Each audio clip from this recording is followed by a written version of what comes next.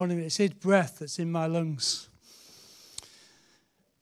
Just praise God for that. He's awesome, powerful. I don't know about you, but I'm ready for what God is going to do next in our lives. So much going off in India.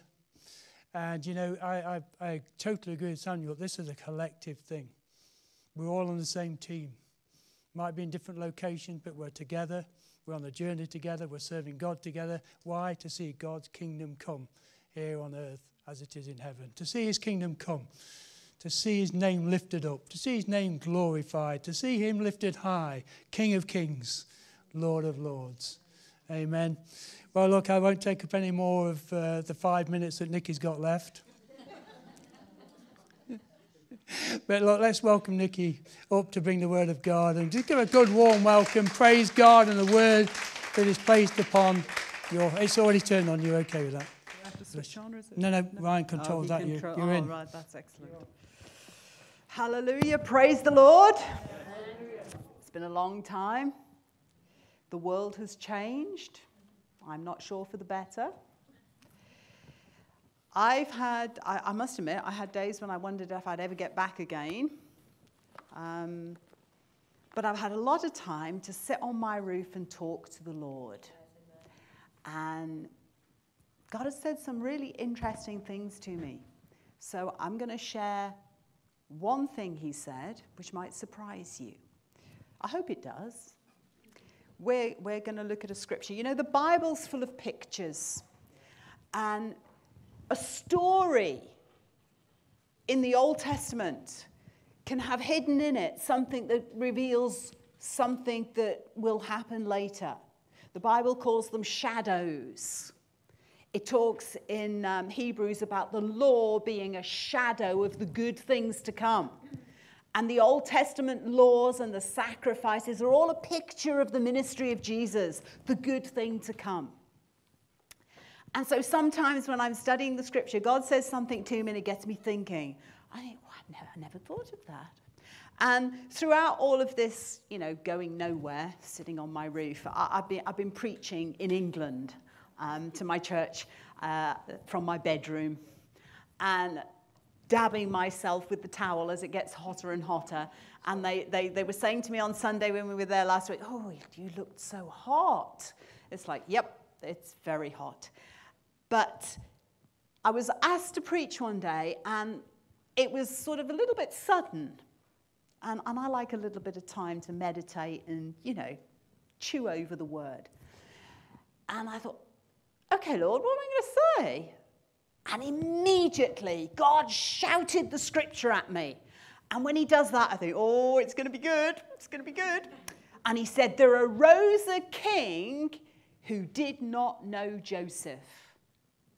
I thought, can you choose an easier one? What am I going to say about that? So let's go to it in Exodus chapter 1.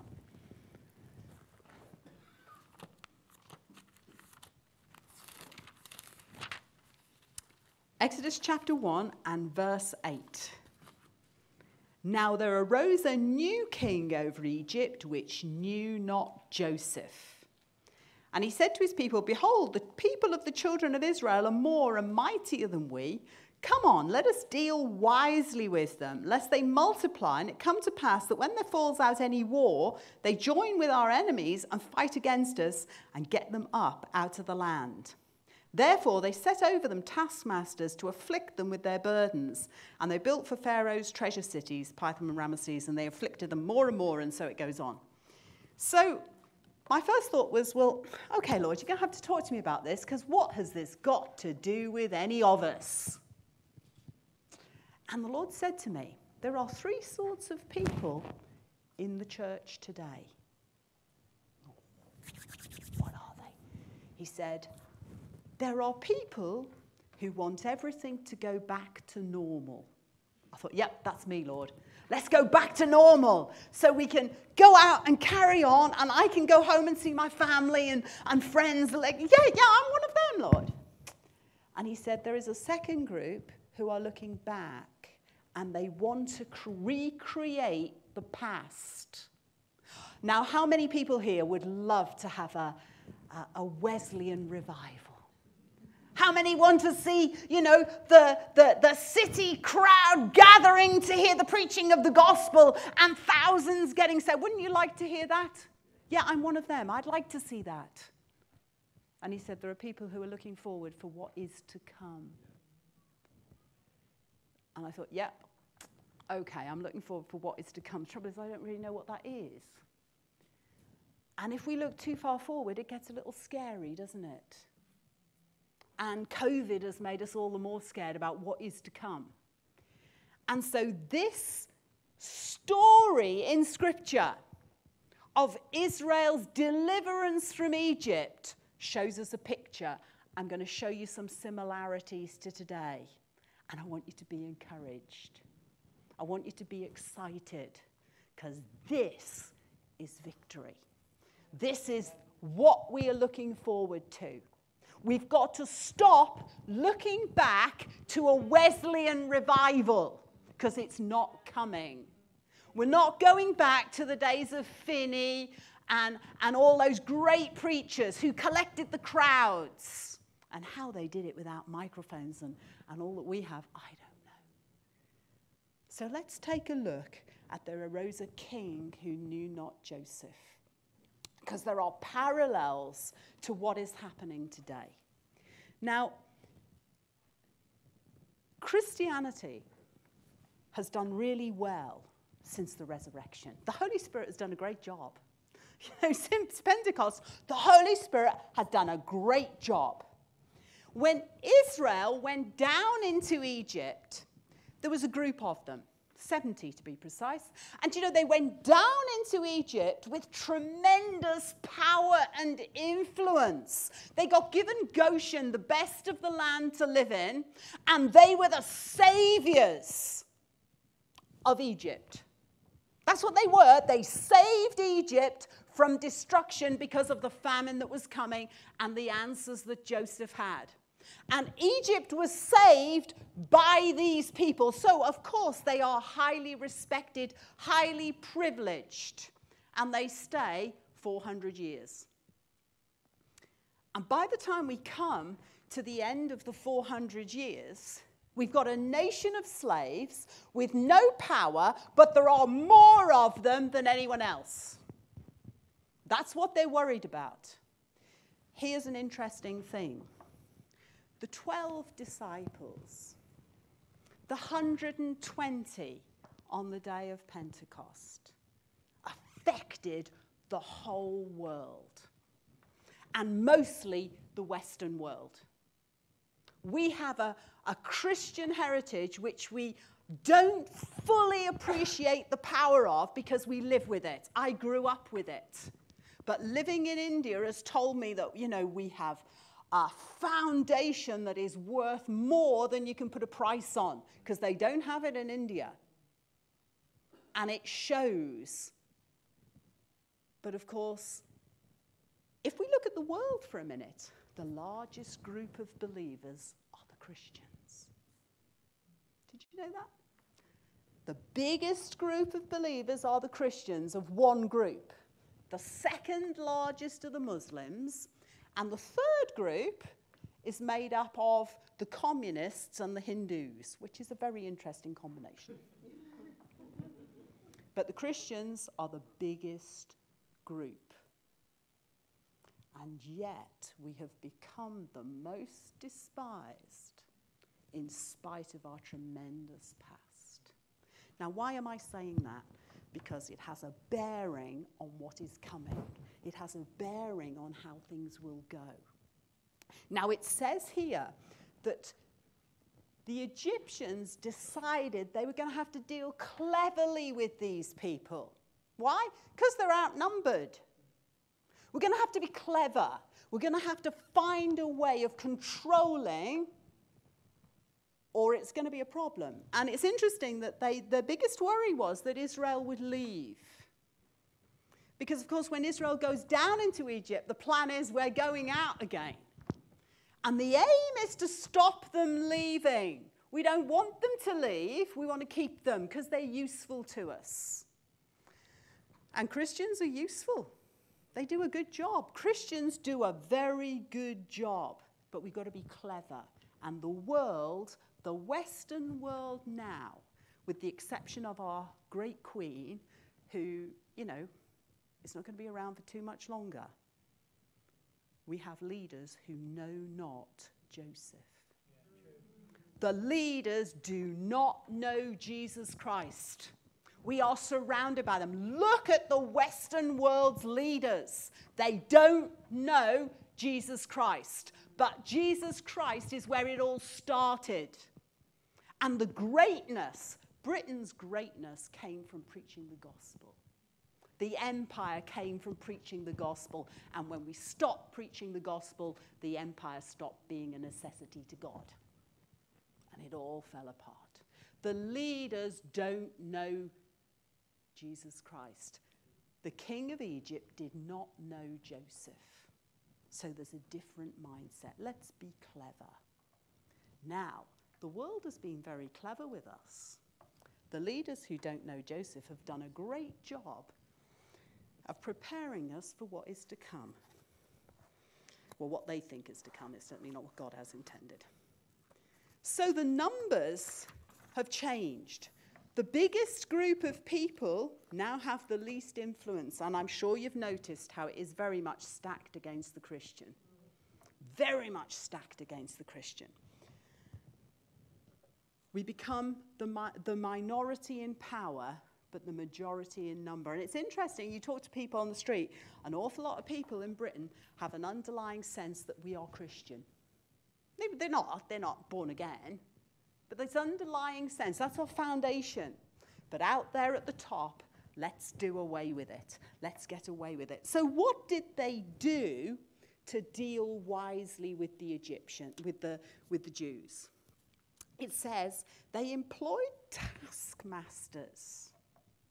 Now, my picture of a taskmaster is, you know, if you watch the Ten Commandments, they have these little men with the big whip, don't they, beating the slaves and making them, you know, do the job. And in my mind, that's what I thought a taskmaster was. It was those people that went around forcing the slaves to do their job. So I thought, hey, I think I'll just look up the word and see what it means, what we're really talking about here. And the taskmasters were, first of all, people to create burdens for them, create problems, create pressures.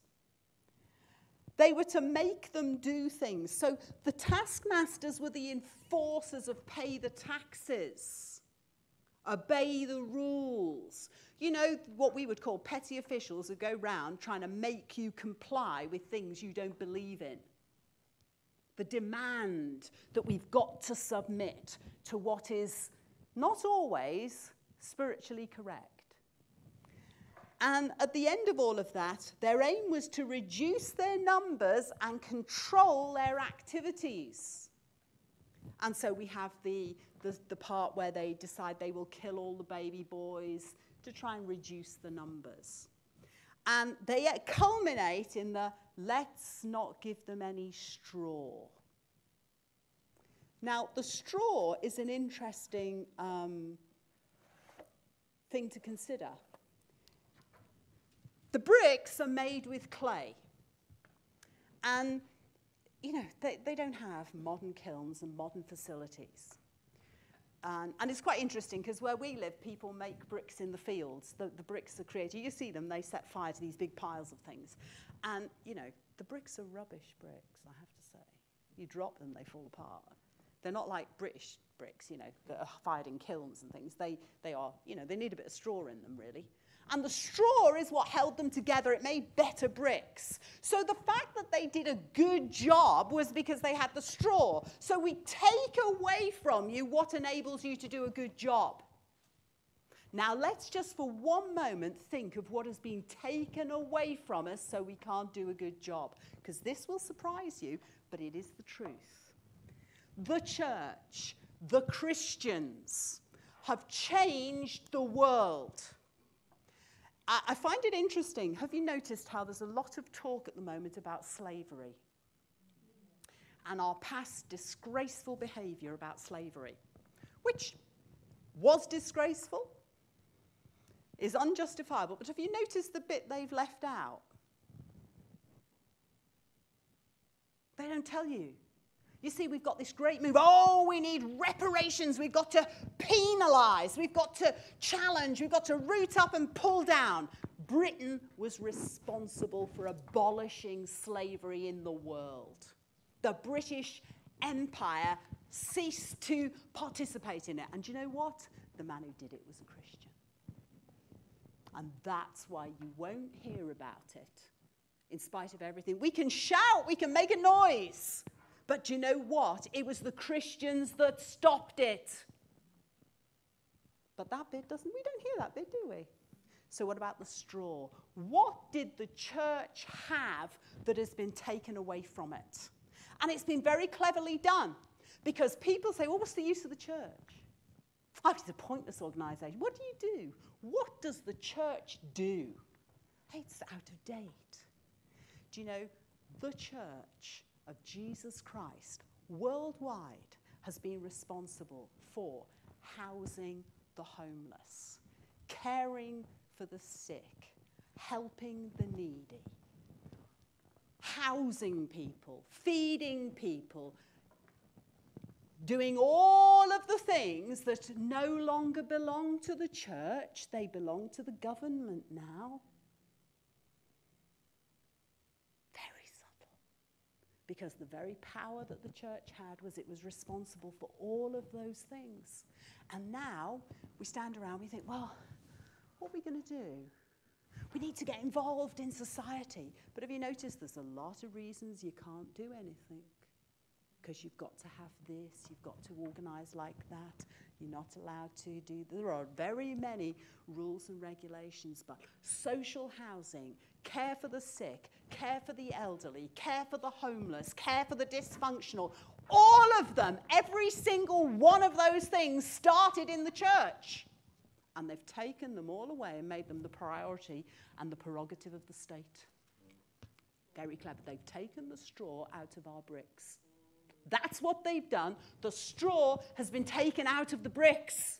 So now we've got a beautiful building, we sing songs, we try and be kind, and everyone says you're prejudiced and you're narrow-minded and you're this or you're that.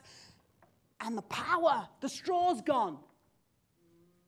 And what we want is to go back to the way it was before. And God says we're not going back, we're going forward. Yeah. We're going forward. Now, I hope you're not worried or upset. Because when you talk about some things, people start to get worried. But you know what? This is our greatest victory. And I believe we're heading for our finest hour. Our finest hour is coming. And this story in Exodus tells you exactly what is going to happen. So I'm going to tell you. Now, we know that Moses goes back because God has sent him. And he goes in to Pharaoh and he says, let my people go. And Pharaoh says, why should I? Who are you? Oh, you've got too much time on your hands. Let's make it more difficult for you. And so we enter into this period of the plagues, the famous 10 plagues. The plagues are very interesting, and there is something you need to remember about them. And the picture is here, and the picture matters for us today. The first 3 plagues come. The first one is, little test here. What was the first plague? What was the first plague? Oh, you didn't know you were coming for a test today, did you? Exam. The first plague was the water turned into blood. The first plague is the water turns into blood. The second plague, anybody know what the second one was? Frogs. The frogs come. And it specifically says the frogs were in the beds, were in the ovens, were in the houses. It goes through a whole list of unpleasant places you'll find the frogs. And the third plague was lice. And a point is made at the third plague. When the lice come, the magicians of Egypt can't do it. The magicians of Egypt can turn water into blood. They can produce frogs, but they can't make lice. And that is an interesting picture. And then, before the next plague, important words are spoken. Goshen and Israel are separated, and they don't suffer the rest of the plagues. Now that's interesting, isn't it? Even when God sends darkness, there is light in Goshen. So the Jews, the Israel, are separated from the trouble. There's a little bit of trouble at the beginning, but they miss the major part of it. And we don't hear about them again until the end. So let's think about the first 3 plagues, because they concern us. The first one is the water turning into blood. Water in Scripture is a picture of spiritual truth, the water of the Spirit, and it is corrupted. The biggest obstacle we face, the church faces, is corruption of spiritual truth. Today, everything goes. We don't want the truth, we want the truth that appeals to us. Society has made spiritual truth unacceptable or out of date. The purity of spiritual truth that we have is a huge obstacle, is it not? I go over to Holland, and Holland is one of the most liberal countries in Europe. And the pastor I go to over there, Ivo, he says, do you know what? He says, it is so hard to preach the gospel here because society is so liberal. There is no level of spiritual truth that people really want to listen to or accept, because they see everything that we preach as a restriction on their liberty. The corruption of spirit. Have you seen corruption of truth? I mean, we're seeing corruption of, basic facts now, never mind truth. But spiritually, there are so many errors, so many things working against the church. It is very hard to maintain the truth of the Scriptures. The second plague is frogs. And in Scripture, frogs are unclean animals. Perversion, evil. And we are seeing a multiplication of madness that is contrary to the truth. I mean, some of the things that have been presented in the last few years, I couldn't have even imagined them 10 years ago. Perversion, the multiplication of unclean things, things that are now acceptable that at one time were extremely unacceptable. We all can think of probably 20 or 30 things we've heard that you think, oh my goodness, what is the world coming to? There is a multiplication of uncleanness, things that are unholy, ungodly, and untrue. But the third one is lice. What are lice? Lice are an irritation. You get lice. We have head lice in India. It's a big problem. Oh my goodness, nits all the time. Irritation. Irritating. And the world has become a difficult place to live in. There are more and more things done to challenge us, upset us, stress us. And the interesting thing is, this is the plague where the line is drawn and the magicians can't make lice. The world's troubles are out of man's control now. When I was a kid, we used to have acid rain. Does anybody remember the acid rain? And it used to kill the trees, didn't it? And they eliminated it. They made some changes and they modified it. And you don't hear about acid rain anymore. Well, not in Britain anyway. But now what you hear about is this global problem with the environment. What are we going to do? Do you know what? Nobody knows what to do. Do you know what it says in Romans? In Romans, it says that whole earth groans and travails, waiting for the coming of Jesus Christ. What we are seeing is the groaning and travailing of the earth for the coming of Jesus Christ. The whole earth. And do you know, I used to read that years ago and think, well, how's the earth going to groan and travail? What does that mean? But we're hearing it. It's being fed to us. And man no longer can do anything about it. So what is next? Then we enter into the period of this story where Israel is separated. And all the bad things that come only come on Egypt.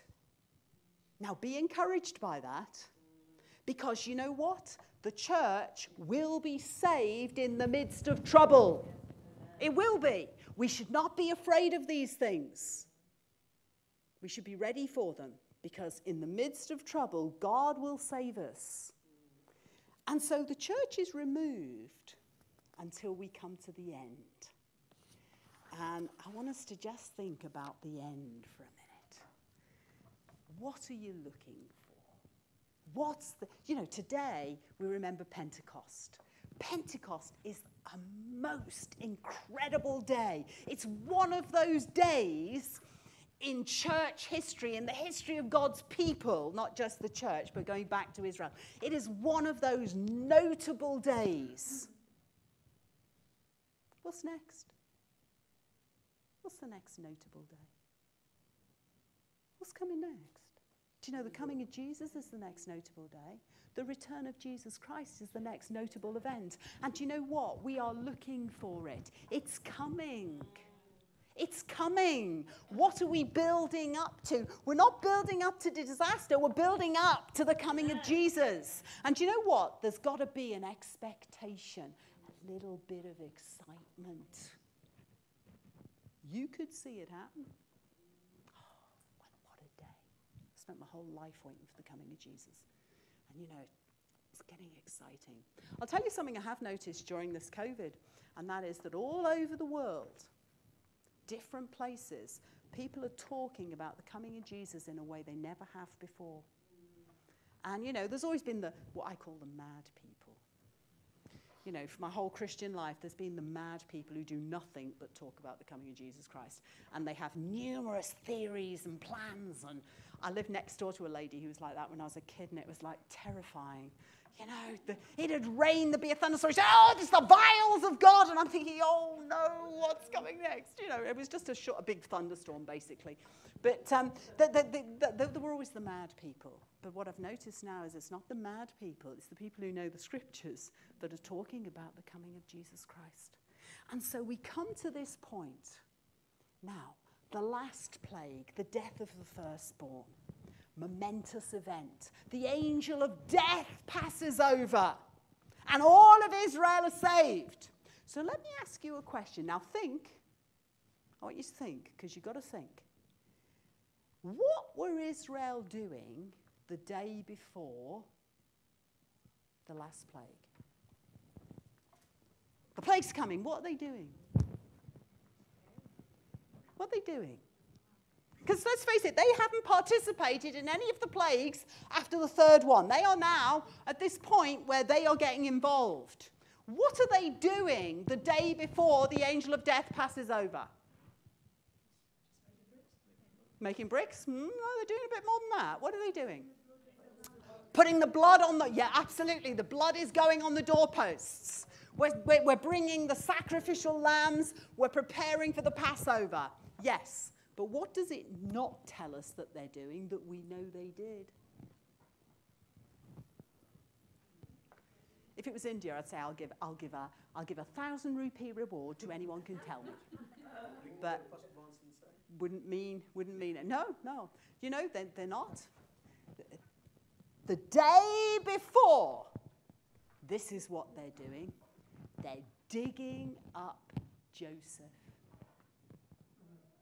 They are digging up Joseph the day before. Now let's understand, when Joseph dies, he makes specific instructions about his bones, doesn't he? And it always intrigued me, because when Jacob dies in Egypt, they cart him off back to Machpelah in Canaan, and they bury him there. Why didn't they cart Joseph back when he died? I mean, he's a great man. No. Joseph is buried in Egypt, and he stays there. But he warns them, when you leave, you take my bones with you. So the day before they're going to leave, they are digging up Joseph. And Joseph leaves first. When Israel leaves the promised land, they follow the bones of Joseph. Now think about it. The dead man comes back to redeem them. The dead man comes back to deliver them from what is coming. The dead man returns. Do you know what? Jesus, the dead man, is coming back for us. And we shouldn't be afraid to be excited because he's coming. The dead man is coming back for us. And so whilst we're being crushed, whilst the world is trying to eliminate Christianity, it's doing its business all over the world to try and stop us from proclaiming the truth, from believing the truth. The dead man is coming back.